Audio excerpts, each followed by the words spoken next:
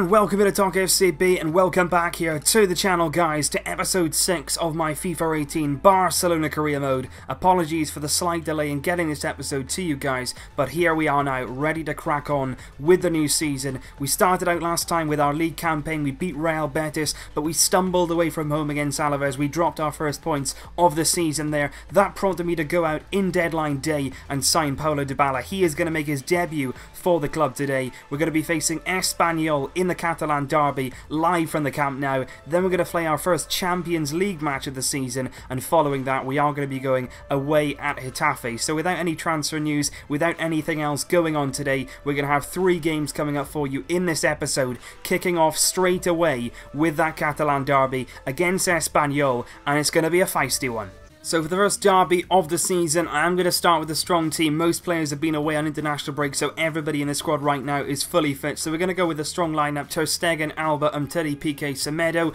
Busquets, Iniesta, Jorginho, Suarez, Messi, Dembele. One of the strongest lineups that I can field. It is before a Champions League game, so we might see some rotations. Potentially we got Olympiacos in the Champions League, but right now against Espanyol, I'm going to put a strong team out, make sure I win the derby, especially after our stumble in the last game against Alaves, and hopefully in the second half, hopefully we take the lead and I can possibly bring on the likes of Dybala and other players as well who may well make their debuts. So we're going to start here and see how this one goes. Well, tension in the air here.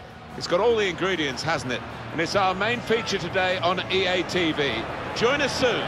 This is Barcelona against Espanyol Catalan derby on match day 3. Hopefully we can leave this game with a lot more success than we did against Alaves. I'll be back with you guys when there are some key moments, but until then, let's watch the game. It's not been a perfect start, but the win and the draw isn't bad, is it?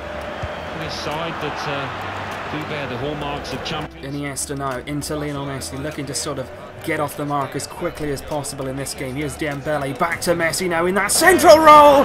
Messi strikes within 2 minutes. Espanyol on the back foot already. And that's exactly what Lionel Messi can do best, just picking the ball up in that false 9 position. He gets it from his man Dembele. They give him far too much room. Centrally, takes a touch, gets it out of his feet and caresses it into the back of the net. Barcelona with the lead inside the first 3 minutes of this game. Espanyol better be ready for this. We are coming for them. Semedo's giving it away there. Piqué with a bad challenge in the process. He's probably going to get booked for that one. That free kick.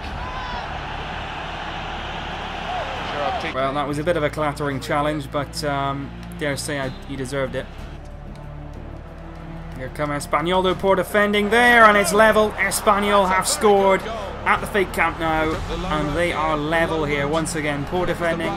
Gerard Moreno getting the goal. It's a lax ball there just before half-time now. Now would be a great time to get another goal. Suarez back into the path of Messi. Now it's Iniesta, Jorginho through the middle here.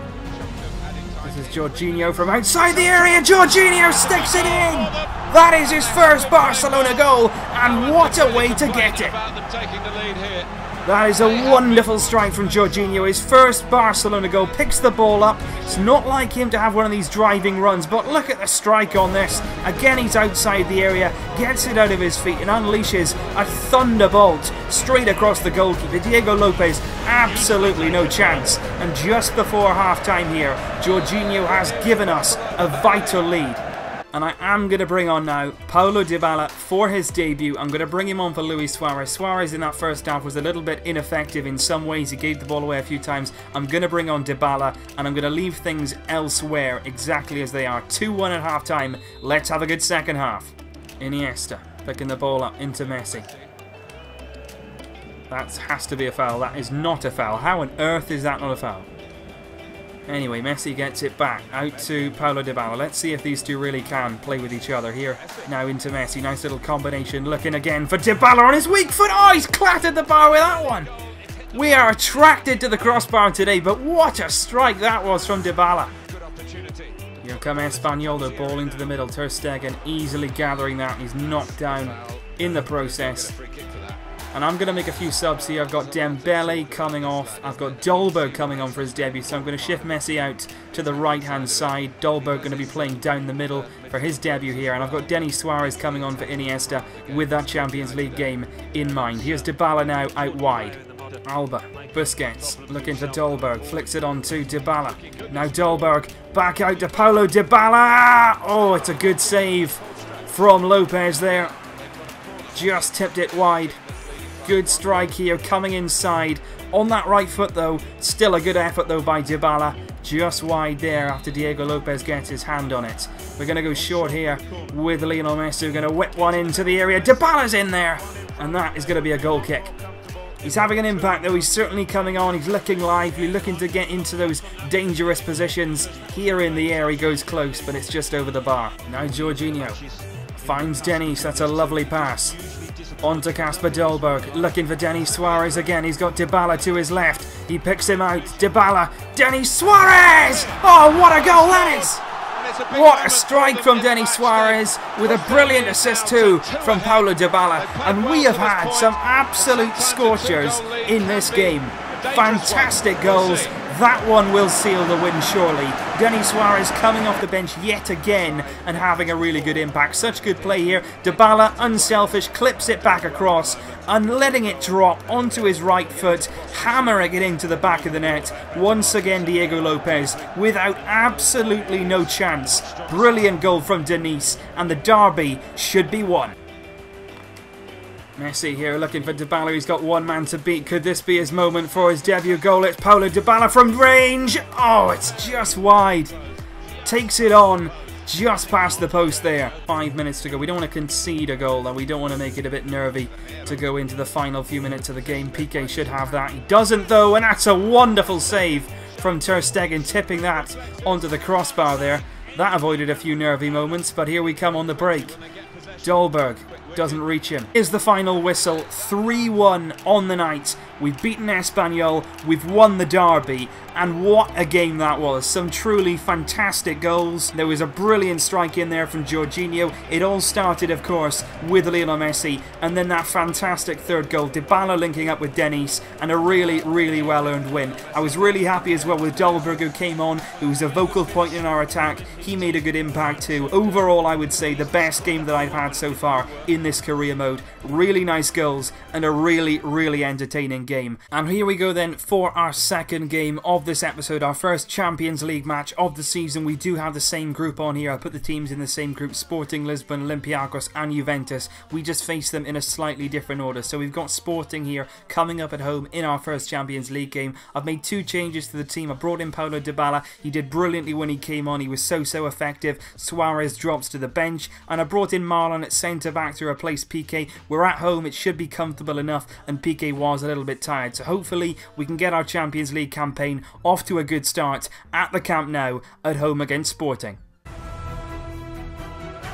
Well, here we are, Alan, off and running. We love this competition, the Champions Cup. It's the group stage, match day 1. Yeah, the start of what can be a fantastic journey. Here we go then for our first Champions League game. It's going to be very, very difficult to match the sort of goals that we scored against Espanyol. Some really, really nice goals, but hopefully we can sort of set the same record in this game. Let's see if we can get off the mark with a win. On to Iniesta. Now DYBALA, what can he do? Can he get his first goal today? Messi looking to link up with DYBALA. He has the pace to get in behind. It's Paulo DYBALA. Great save going across the goalkeeper on his favoured left foot. But a really, really good save there by Rui Patricio to deny DYBALA his first Barcelona goal. Oh, in behind here. Sporting with a ball in. Marlon doesn't get there. Semedo with a mistake. Ter Stegen saves it, but it is in. Oh, it's offside. We have got away with that one. A complete mess in the box there. A few individual mistakes, but luckily Dos goal just about offside here. Yeah, definitely offside there. Ter Stegen coming to the rescue originally, and the goal chalked off, luckily, from Sporting Lisbon. Ooh, mistake there. Into Messi. Now DYBALA. Lionel Messi. Jorginho, he's got Dembele there. Dembele! Oh, it's a good save, but Messi sticks in the rebound. Barcelona with the lead at the Camp Nou. Sporting behind.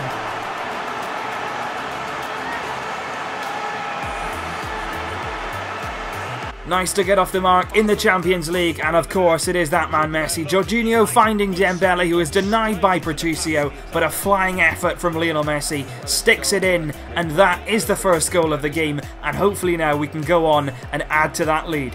But Iniesta dealing with that. DYBALA back to Jorginho, and that is the half-time whistle. 1-0 to Barcelona at half-time, courtesy of that Lionel Messi strike. On now with the second half, hopefully we can add to our lead and at very, very least preserve our lead. Here we go with the second half. Jorginho getting in there. Iniesta.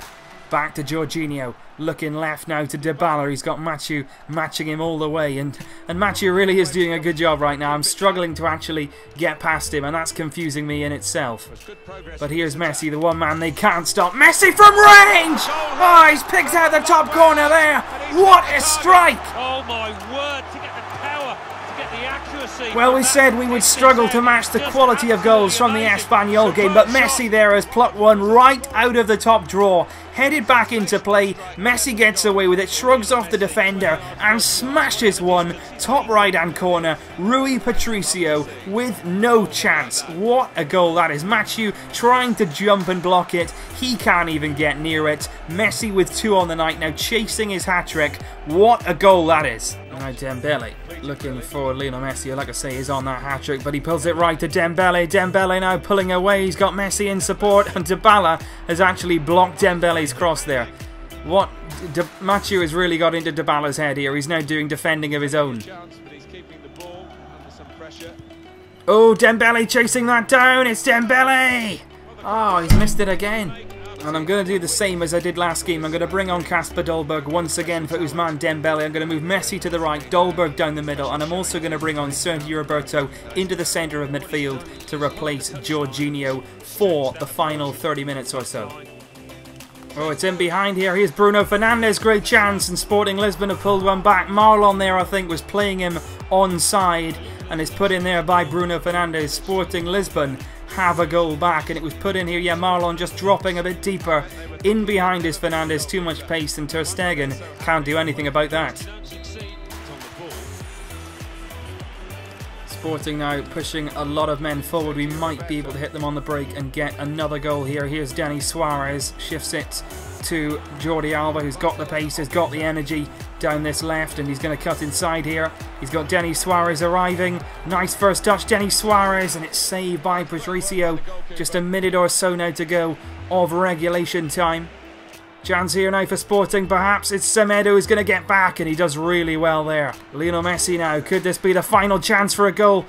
It's Kasper Dolberg who's going to put it over the top towards DYBALA as he fouled. Referee says no. But that is the full-time whistle. We have got our first win of our Champions League campaign. It wasn't as comfortable as possibly we were expecting. At 2-0 we were cruising. Messi with a stunning second goal, but Sporting did get themselves back in, and in the end there it was a bit nervy. We are struggling right now to keep clean sheets, but the most important thing, we have got another win under our belts. Barcelona 2, Sporting 1. We have received a few transfer offers here, obviously outside of the current transfer window, but deals can still be agreed and they'll just be completed in the next window, which of course will be January. And I've got an absolutely massive offer here for Ivan Rakitic. 29 now, 65 million euros offered for United, and they believe I could actually ask for even more. So that's exactly what we're going to do. United, of course, they got loads of money, they're mega rich. We're going to see how much money we can get out of United, because right now we've got a lot of young midfielders coming through. I do like Rakitic in real life. I think he's done really, really well since he came into the club. But right now, the likes of Denis Suarez, Roberto, we made good signings with Alenia, with Soler. We've got a lot of players coming through, and if we can get a good sum for Rakitic,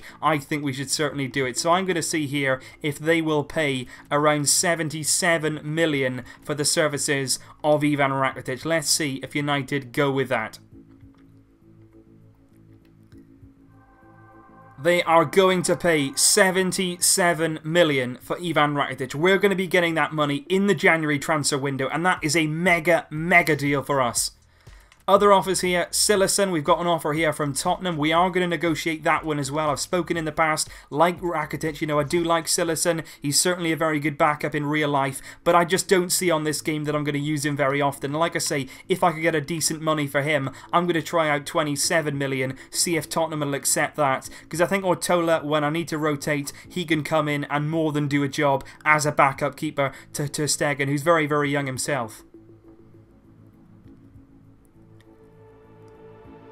Tottenham are also going to bow to our demands. They're going to pay 27 million euros in January for Cillessen. So already in January, our budget is looking very, very nice indeed. I've had some offers for Iniesta. I've had it from Milan. I've had it from Bayern. And of course, Iniesta, it doesn't matter what sort of money comes in, that offer is always going to be rejected. Same goes to Samuel Umtiti. We've had Tottenham, we've had Bayern, now we've got PSG. That is also going to be rejected. But like I say, those deals for Cillessen and Rakitic ahead of our January window and ahead of the summer as well, that could be absolutely huge. Up next then, we have our fourth game of the season. We're going to go away to newly promoted Getafe, and what I'm going to do in this game is name a very, very strong team. I'm going to stick with my winning formula. I'm going to keep Paulo Dybala in that front three. It's been working well since I introduced him there, and the reason I'm naming such a strong team is you saw what happened in real life. You know, at times Ernesto Valverde went away to Getafe. He probably did underestimate them a little bit. We named a weakened team, and we very nearly suffered on that day for it. So I'm going to name a strong team here, and this could be the last time that we see Ousmane Dembele start for a few months. I'm going to see how it goes. I'm going to leave him out originally after I finish with the Getafe game. I'm going to leave him out of the team. If he does start to get too unhappy though, I will bring him back in, but I'm going to leave him out for a little bit just to try and keep it as realistic as I possibly can. Welcome everyone, I'm Martin Tyler, he's Alan Smith, and we're going to talk about this match today. Here we go then for Barca against Getafe. We are travelling away from home. Last time we did go away, of course, we did drop points on our travels to Alaves. We are currently second in the league. We've got the same points as Real Madrid. We're 2 points behind Sevilla, who currently have maximum points from their opening 3 games. Hopefully we can continue our winning run, good runs against Espanyol, and also a win against Sporting in the Champions League. Hopefully we can continue that today, and it starts right here. Here's Dembele, of course, the scene where it all went wrong for him, getting injured against Getafe, of course, very, very unlucky. But here's Andres Iniesta as we start this game very much on the front foot. Dybala, of course, looking for his first Barcelona goal. Now Messi looking for Dybala, who's going to be through on goal. Here is a great chance for his first Barcelona goal. Paulo Dybala sticks it in. That is the first of what we hope will be many Barcelona goals for Paulo Dybala. On the break, Getafe came out like they did in real life, really. They believed they could win this. They were going forward. Dybala getting a clean stretch of field ahead of him. Runs into it, keeps his composure. Really good finish. And that is an early goal and a nice little settler for us here. Barca 1, Getafe 0. Messi looking around the back again. He spotted the run of Dybala. It's a great run indeed. Dybala in again. Good save. And Dembele coming in. Couldn't quite get onto that one. But unfortunately, in doing that, Dembele has done himself a bit of damage. And he is going to be coming off. And like I say, this is the last time we're going to see Dembele for a little while. I'm going to leave him out until possibly things go wrong. I want to try and make this realistic. This, of course, where he did get injured. And I'm going to bring on Deulofeu in his place for Ousmane Dembele. Iniesta getting back to help out. Umtiti with a challenge. He's got Deulofeu now to his right, and he picks him out here. Messi also with him. Lionel Messi now getting ahead of stride, bursting into the open space. Lionel Messi sticks it away just before half-time. We are getting into the knack of scoring at really, really important times. 2-0 Barcelona just before the break. Lionel Messi once again charging into the open space. Very similar to Dybala's goal, this one. Charging there with pace. Messi across the goalkeeper though. Fantastic finish. Barcelona 2, Getafe 1, and a really, really nice lead going into the break. Second half here then, 2-0 right now with thanks to goals from Dybala and Lionel Messi. Hopefully we can extend that in the second half, and hopefully we can take all 3 points from our second away game of the season and keep up this good run of form that we're currently on. Here's Busquets early on in the second half. He's got Messi and he's got Deulofeu to his right as well. Deulofeu, the man he picks out.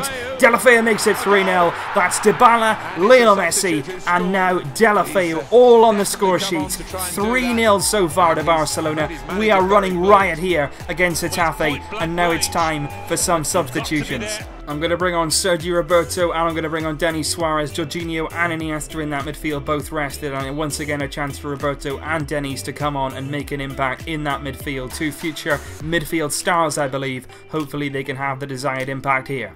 And now Roberto. Out wide to Semedo, on to Deulofeu, into Lionel Messi. Lovely little football here. Oh, it's a penalty that's been given. I didn't really expect that, I have to say. Denis Suarez, the man that's gone down. I'm not really sure about that one. We didn't get a penalty when we desperately needed it, both in our 2 games of the season, first 2 games. It was Gaku here who doesn't really foul Denis Suarez, but we'll take that one. It's Lionel Messi here, who is going to step up from the spot. I have missed a penalty with him so far this season. Hopefully I can put this one away. It's Messi from the spot who drills it home. 4-0 Barcelona, and we are enjoying ourselves.